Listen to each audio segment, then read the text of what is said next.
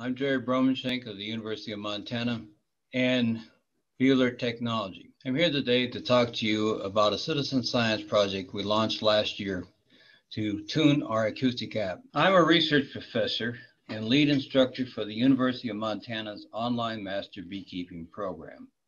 I'm also the CEO of Beekeepers Technology, which is a tech transfer firm affiliated with U of M. In the early 2000s, my team and I discovered that we could tell a lot about honeybee colony health by the sounds that the colonies produce. In addition, we could discern species of honeybee, such as Apis cerana, the Asian honeybee, from Apis mellifera, the European bee. In the US, for Apis mellifera, we could also distinguish different races of bees, such as Italians from Carnioles. The African honeybees sound very different from that of any of the European bees. These differences are distinctive enough that you can clearly see them in the attached sonograms. Recently, smartphone manufacturers have added sufficient data storage and fast enough processors to run our custom artificial intelligence-based acoustic analysis software. Rather than taking 20 to 30 minutes, we now use 30-second colony recordings, which are automatically analyzed in 12 seconds or less.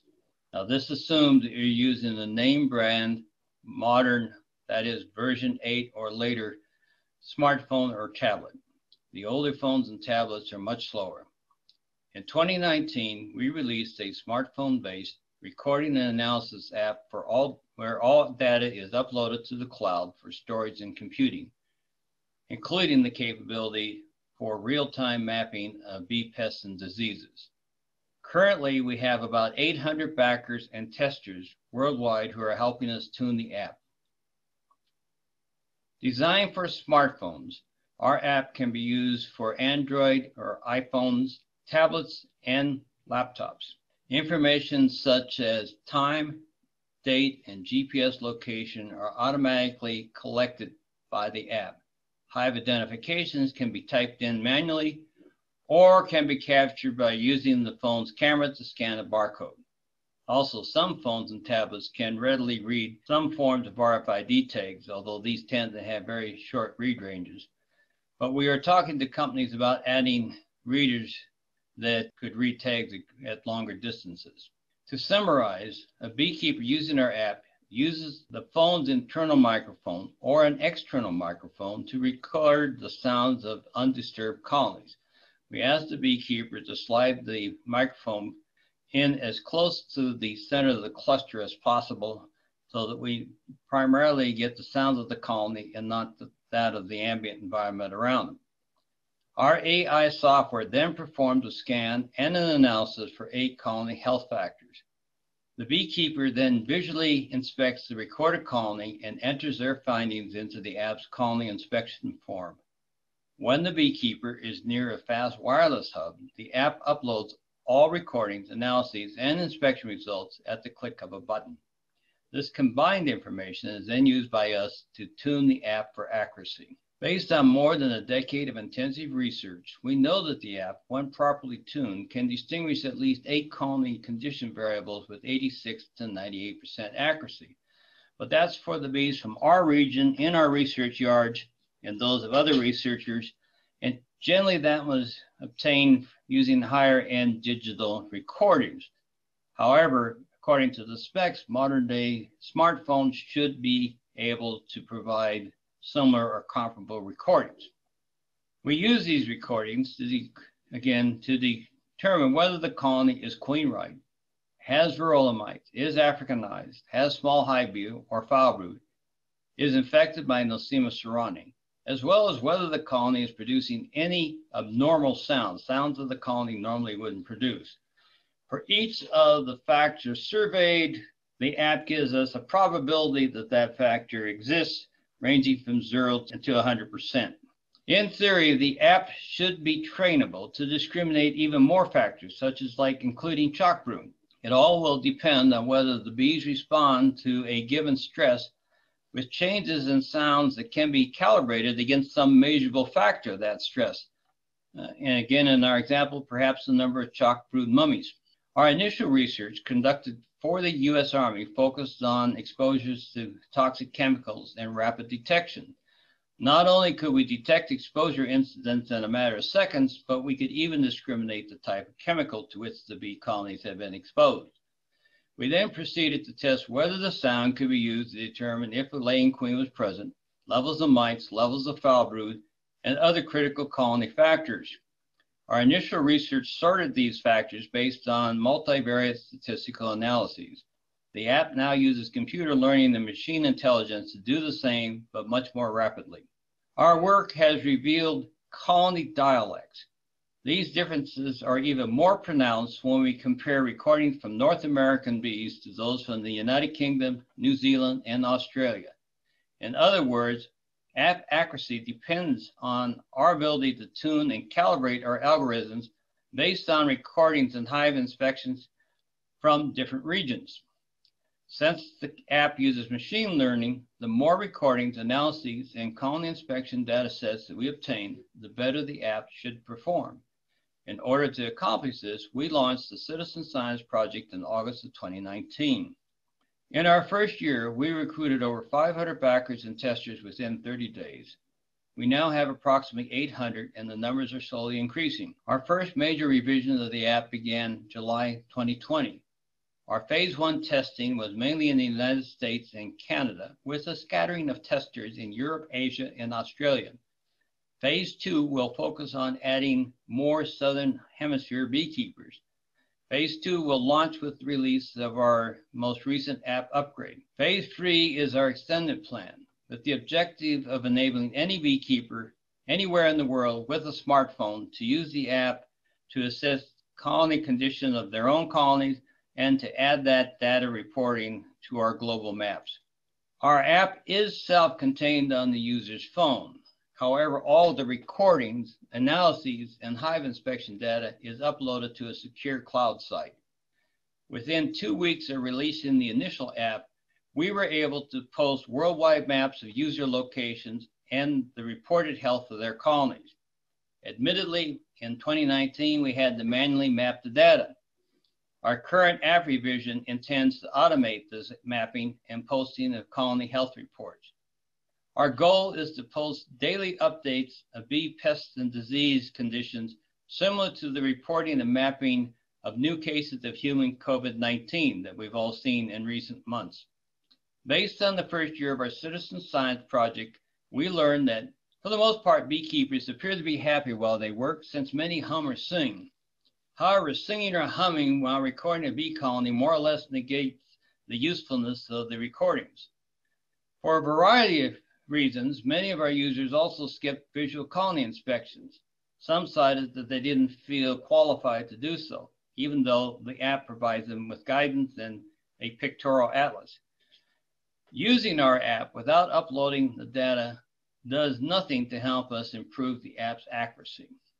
So we really need people to use it, get the analyses and recordings and the inspections and send them to us.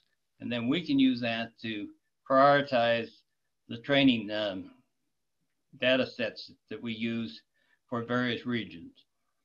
Engaging users in meaningful discussions of the app via a bulletin board proved to be difficult.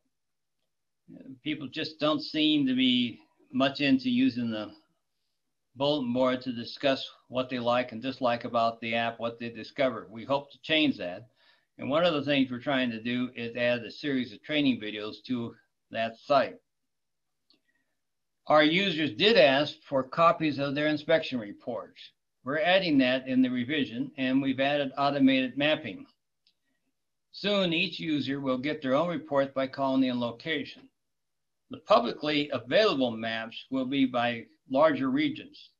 Our point is that we don't want someone viewing the posted maps to pinpoint exact locations and beekeepers where there's an outbreak of something like American foul brood or mite infestation. So just the CDC reports the incidence of new cases on a county-wide basis, we intend to do something much the same. We are making slow but steady progress towards realizing some type of online networking as illustrated here.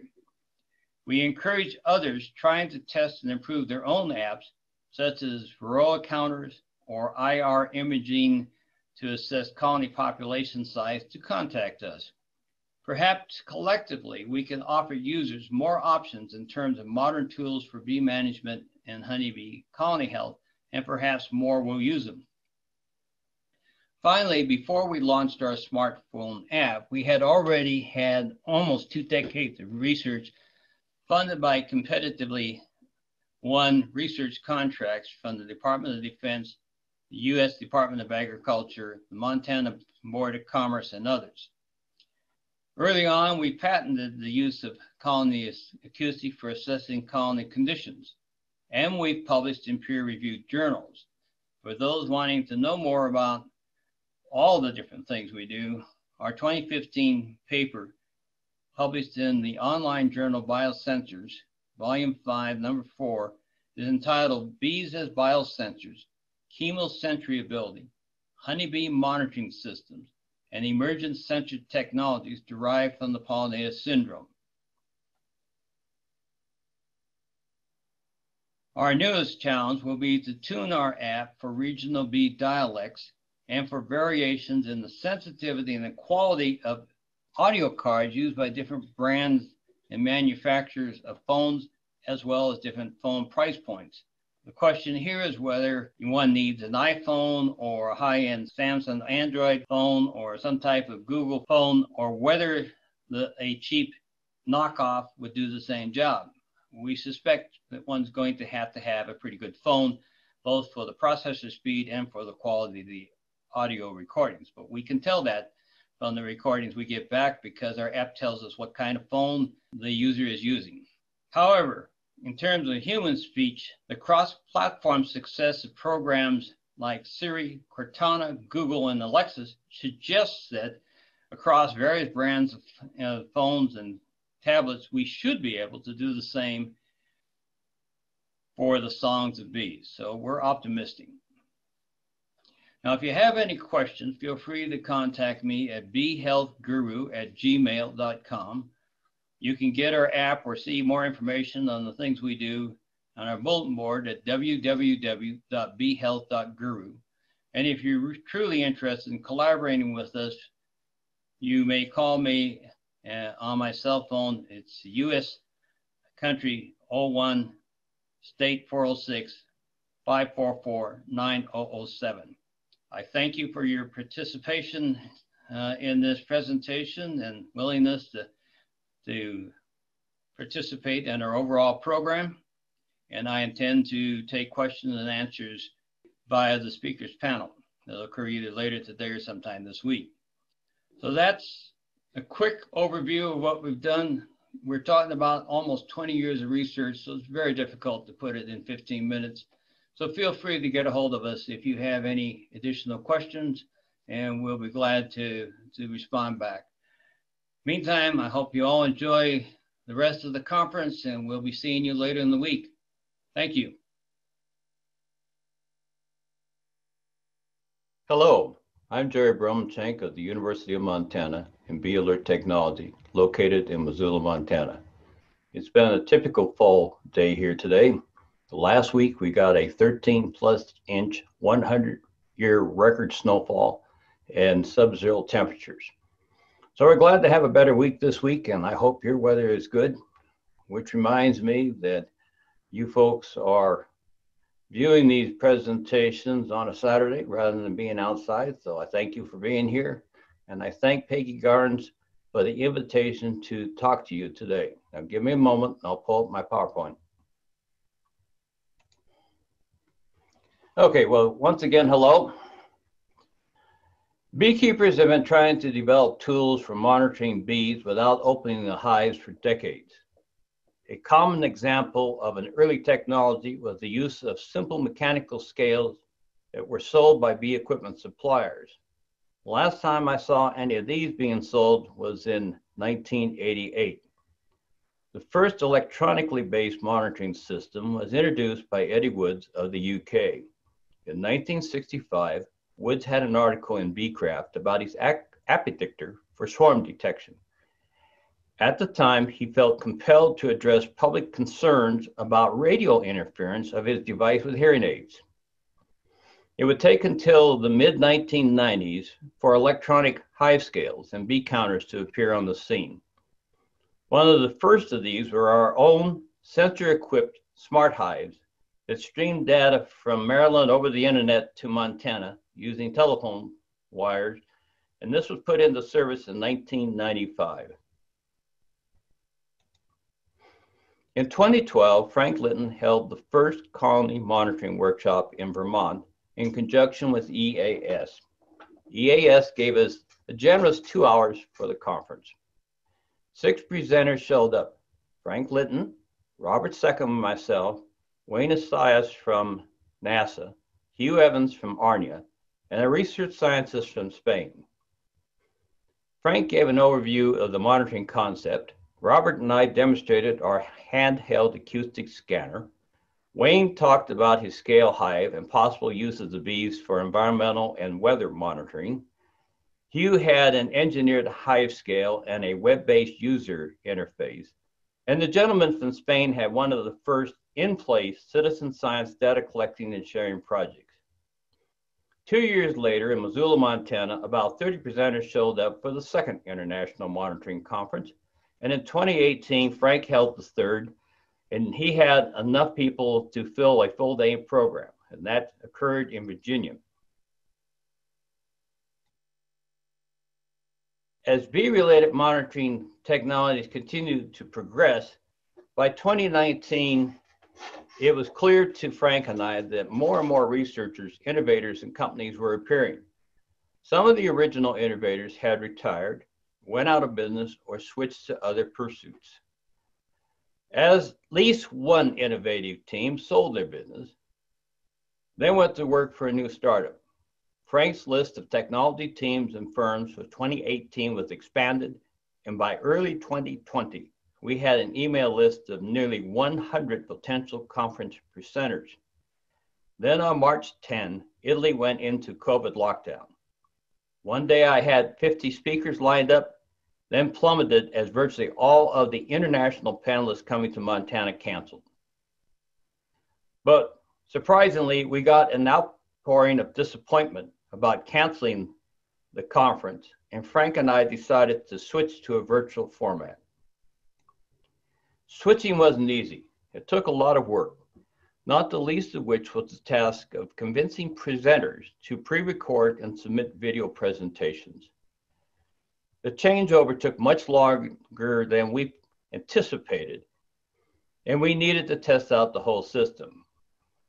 The good news was that the University of Montana told all of its students not to come back after spring break. And in 1 week, the entire campus switched from face-to-face to online courses.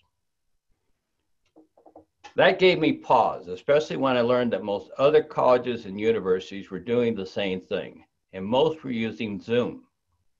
Despite my normal pessimistic cup-half-full skepticism, it more or less worked.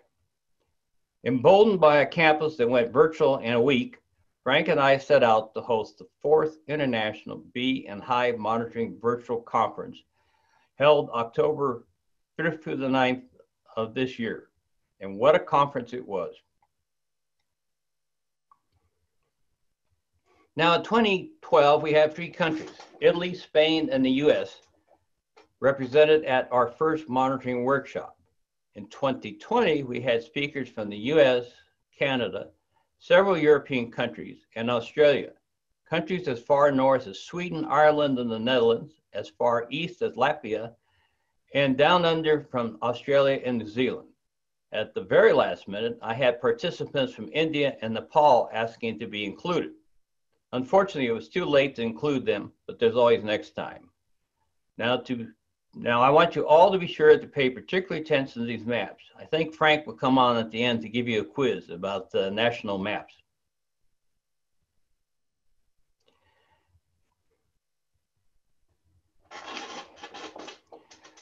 One week after the 5-day virtual monitoring conference, Frank and I talked, and we had some chance to catch up on rest and ponder the outcome. And I fully agree with Frank's assessment. Frank said, "The conference came out very well, extremely well, considering it was a first-time, last-minute thing. The fact that it was on Zoom and was a worldwide event made it much more significant than a local event would have been. And it felt like it was a sea change in the field of bee and colony monitoring technology, or perhaps we should now call it beekeeping technology. The conference also reinforced one of my own personal observations, which I first made about streaming data in 1995. I was comparing what we have been doing to what our smart hives loaded with sensors yielded as they streamed data. I compared that to going from the drip of a faucet to the nozzle of a fire hose. Dr. Malcolm Sanford has been the reporter who has covered all 4 conferences. He recently quoted me as commenting during the 2020 conference that a dribble of data and interest in monitoring technologies as of 2012 has now, as of 2020, morphed into a full-blown fire hose of relevant information. I don't necessarily remember saying that, but I agree with the statement.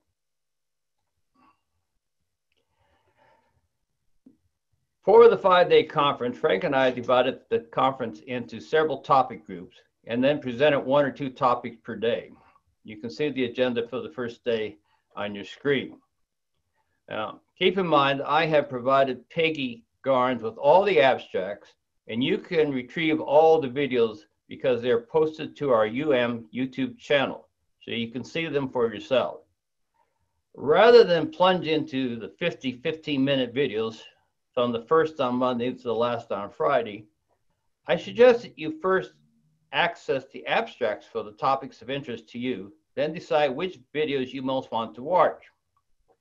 Now in the next 4 slides, you'll see a number in gold type to the left of the title references. That corresponds to the order in the program that the talk was given and to the abstract that accompanies it. So if you see something of interest, grab a pen or pencil, jot down the ones of most interest, and then go to our YouTube site. Okay, let's look at the week.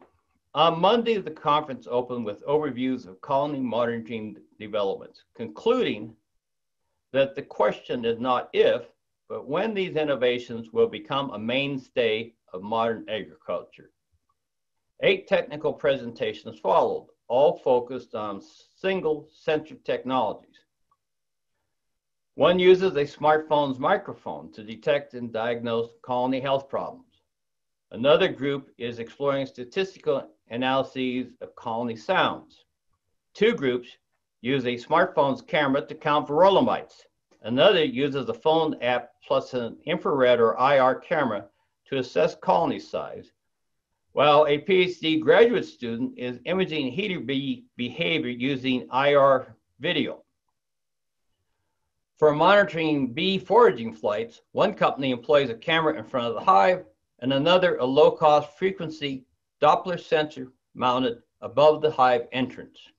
Now you'll see a few pictures on the left side of these charts. They certainly are not of all 50, but it gives you some idea of the type of technology we're talking about. Tuesday had 13 presentations covering multi-sensor devices, analytics, and how to interpret and use the data. As in previous conferences, some of these companies included electronic hive scales. Many use some combination of sensors for temperature and relative humidity, may add a microphone, and a few have added an accelerometer or other unique sensor.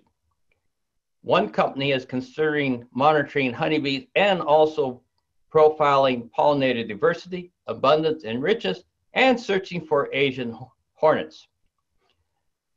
Absent for 2020 were pictures of bundles of wires, big batteries, and large solar panels and hand-built systems. Real businesses are emerging. Most are building and beginning to explore large databases. The most obvious changes for 2020 to me were smaller, highly engineered sensor units, established citizen science projects, and targeting the needs of commercial beekeepers. Wednesday had 2 major themes. The first took a deeper look into exploring, analyzing, and visualizing monitoring data. The second covered implementations of data-driven bee management programs for research and for beekeepers. The most unique presentation of Wednesday was about research in Australia aimed at developing an electronic nose for sniffing out American foul brood. Many of us who were speakers were delighted that there is now sufficient data, experience, and knowledge among the presenters to actually have and be able to talk about real data. The overall theme for the day was leveraging data to make a difference. For those of us who are admittedly science geeks or data science mercenaries, this was a fun day.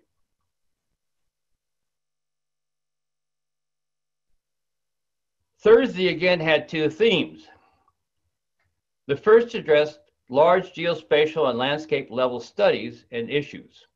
The second provided an overview of radio frequency tags for multiple uses, next generation insulated beehives, one of which includes embedded RFIDs, and a summary of a 1,500 colony intensive study using professional level infrared imaging cameras to grade colony size. Free bee tracking technologies were introduced. A mechanical drone for locating and mapping drone concentration areas, LiDAR imaging and ranging instruments for high resolution mapping of foraging bees over fields, and long range RFID tags for bees that were used to track bumblebees with an automated active motion system called RANA and an intelligent image recognition system based on self-organizing maps. This latter project is intended to move towards the next generation of electronic or e-ecology tools for pollinator surveillance.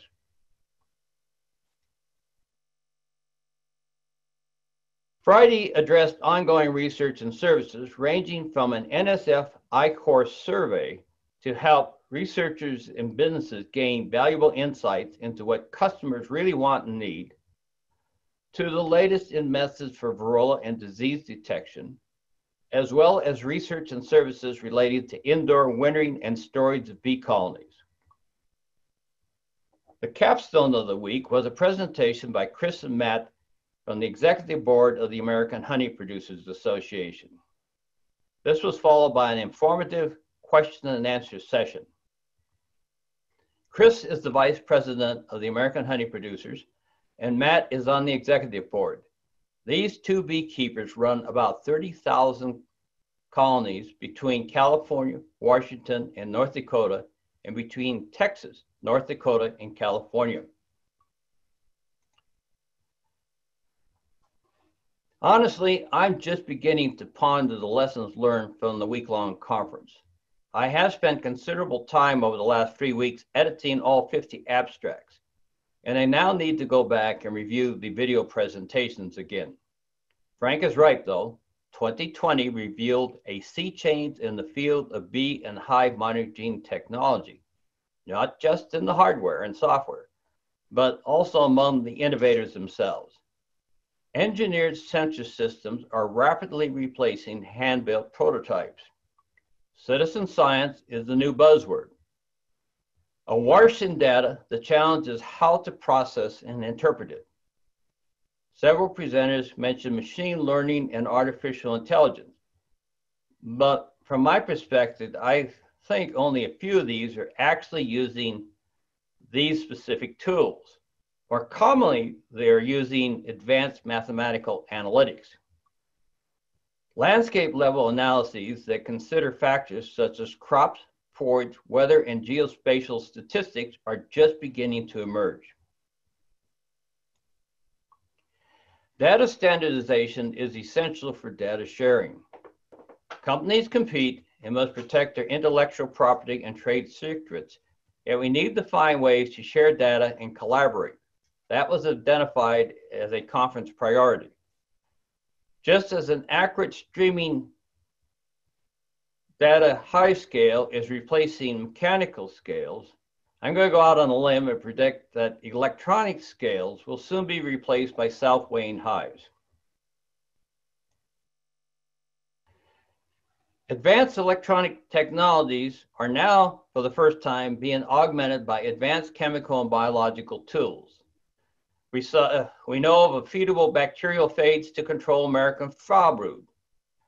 There's also, courtesy of the U.S. Army, sophisticated analytical instrumentation to rapidly and inexpensively find viruses and microbes. And there's promising new research that may lead to an e-nose to uncover foul brood and maybe even mites. The customer base is no longer solely focused on the backyard and small-scale beekeepers.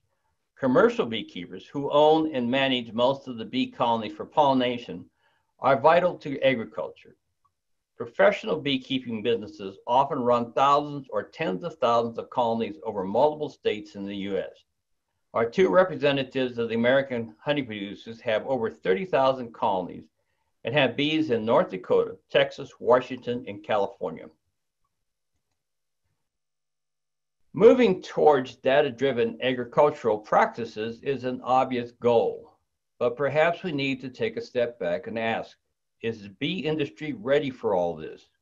Do we have solutions to problems, or do we have lots of solutions looking for problems? You may find that talking to potential customers yields surprising answers. In summary, this week-long conference showcased what is being done at this moment and possibilities for the future. As Frank, my co-chair, concluded, there is a lot to be digested by anyone trying to synthesize the materials presented in this event. I have a feeling that a lot of people will access these videos for some time to come.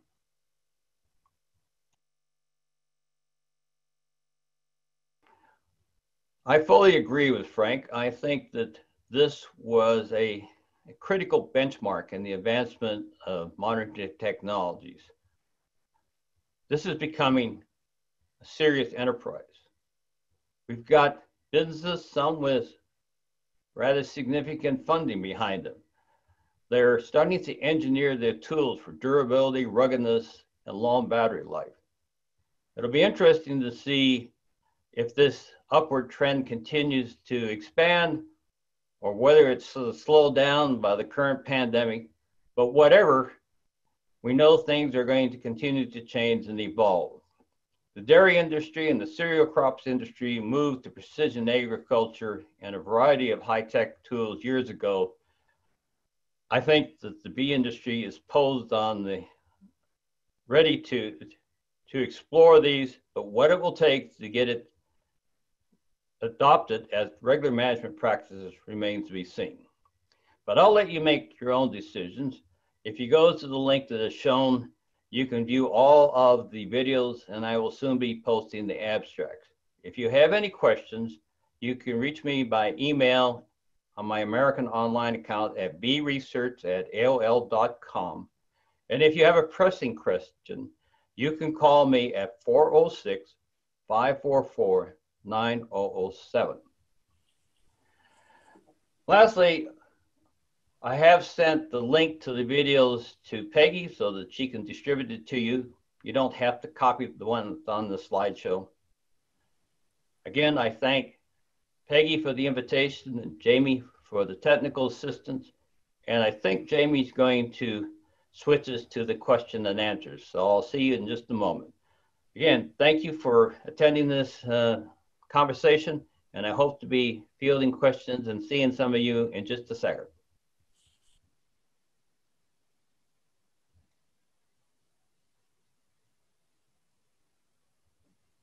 All right, thank you very much, Dr.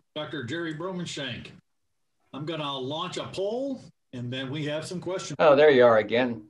Hi, sir. Again, thank you, and we'll switch to the Q&A. That wasn't me. That was artificial me.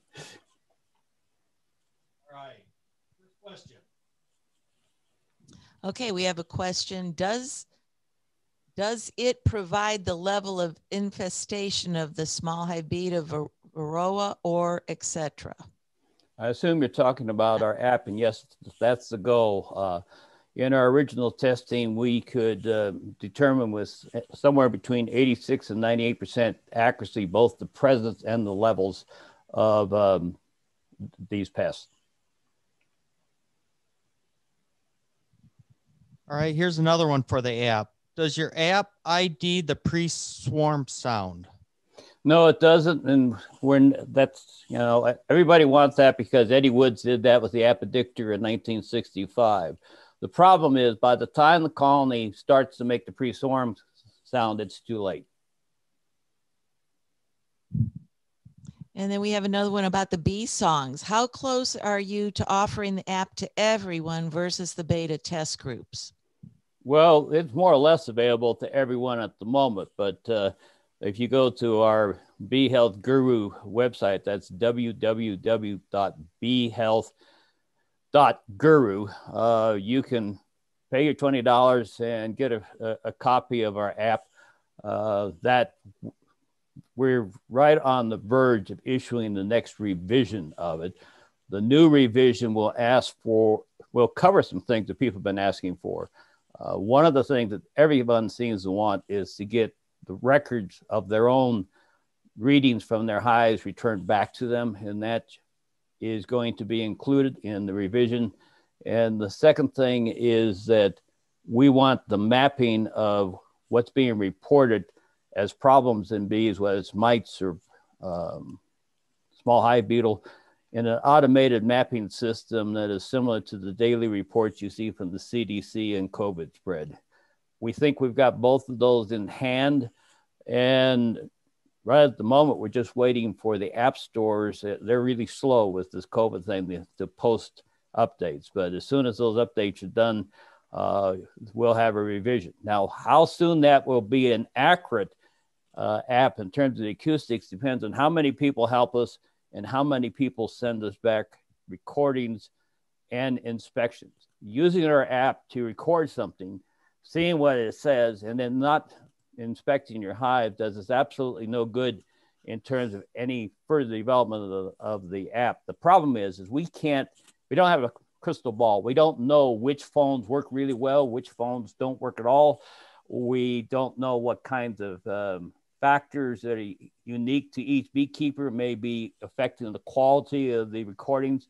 What we have learned is we started this a year ago with the idea that people tried to warn them that they shouldn't have generators or their truck motor running while they're trying to record the sounds of the bees inside of the hive, or a plane going over, and people were pretty good about that. Excuse me.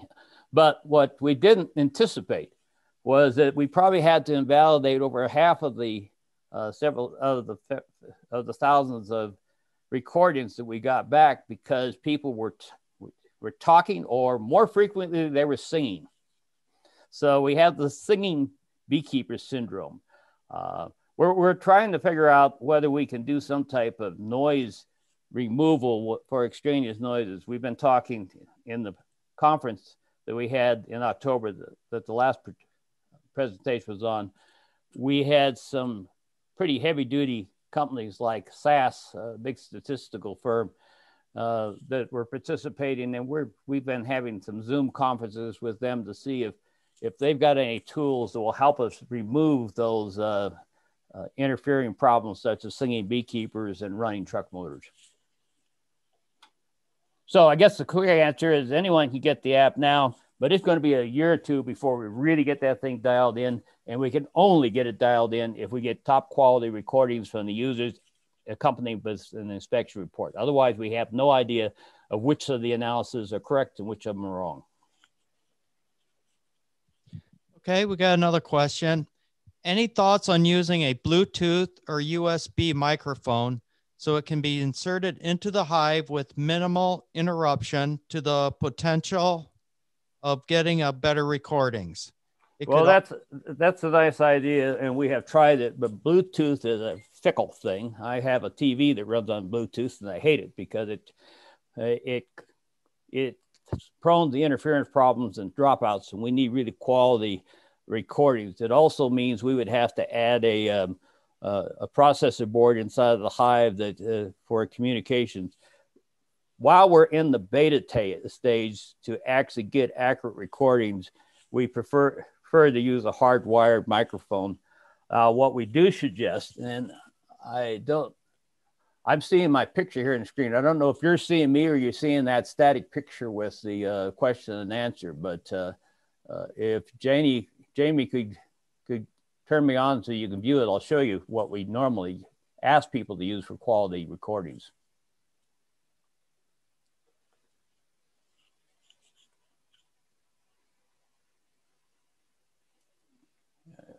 Okay. I'd have to make you the co-host. Yeah. Is that a problem? Nope. I can do that for you. All right.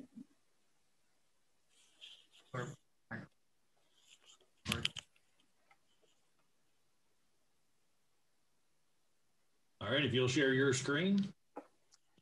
Well, I just want at the moment for you to, I'm not looking for a sharing. I want my camera. I'm live up in the corner there. How do I get rid of your?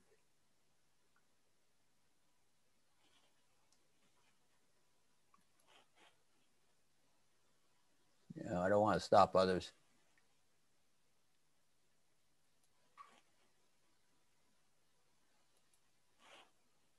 Okay, I don't want to do what this thing does. It wants me to shut down other streamings and so on. I don't understand why my live camera, which should be on without streaming, isn't showing. That might be on your end. Because it should pop up on my side, but it's not. Okay, well, I see myself in the postage stamp up at the top, but I've got your questionnaire splash screen bearing everything. They can see you now. I'm looking at the chat. They can see Jerry. They can see you. You can see me? That's the green behind me? Yep. Okay, so this is what I was trying to do is we take a small lavalier microphone. You can get these from Amazon for about $60. The one we like is the Rode RODE Smart Lav Plus. And that's a tiny but high quality and relatively flat frequency microphone. Then if you put a wire or somehow feed it through a tube, you get yourself about a 12-inch probe like this. You can just slide that in gently into the hive and let the bees on the bottom board and let the bees settle down. That gets that probe in underneath the main cluster.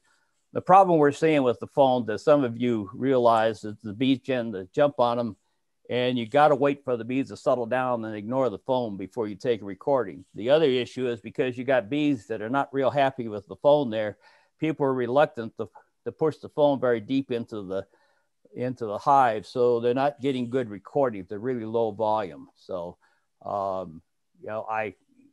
we don't have a workaround with that yet.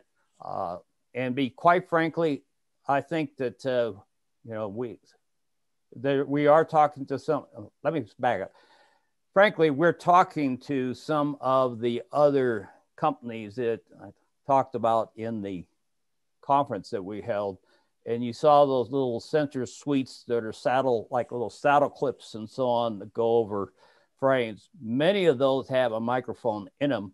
They don't know exactly what to use that microphone for. They're trying to detect swarms, which you've heard what I think about the swarm detection. I'm not real optimistic about that being done soon enough to be of any real use.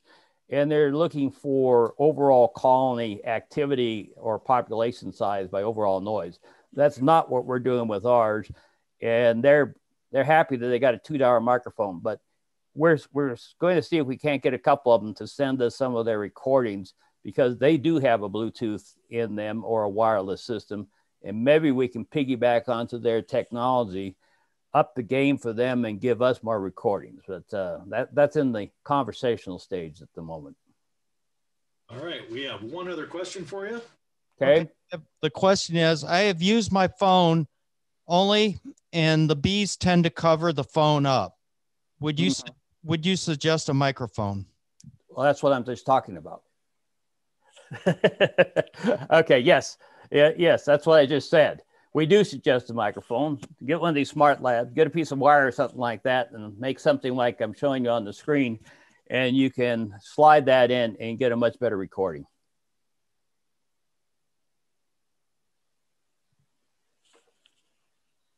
Okay, one more question. Is there any way that you can have Ohio clubs or beekeepers participate in one of your group studies? Absolutely, we'd love to have them, and if you know if you you could do it either way. Basically, again, go to our Bee Health Guru site and log in, and we hate to be annoying and ask for a $20 donation, but we're doing all, you can get R&D money for this kind of thing, but getting the test money that we need to do the test and calibrate the application from the federal agencies is really difficult. It's not something they foresee. And so at the moment, I'm supposed to be retired and so on, but we ask for those $20 donation because that pays us we have to automatically, we have to manually set up the registrations. We have to manually set up your accounts for security reasons. And we're doing that manually because about this time a year ago, we got hacked by the Russians, and we spent about 3 weeks fending off thousands of attempts to roll in and co-opt our website. So we have to have some hands, and we have to pay for some services and so on. So we ask for a modest donation, but Peggy, it would be easier for me, if you had a group of people in the Ohio Club that would like to participate so that we could code them somehow so we know who the Ohio people are, and then I can set them up inside of my Bee Health Guru website as a private group, and you guys can all share your experiences and stuff amongst each other, but you don't necessarily need to share it with everybody else in the world. So that'd be great.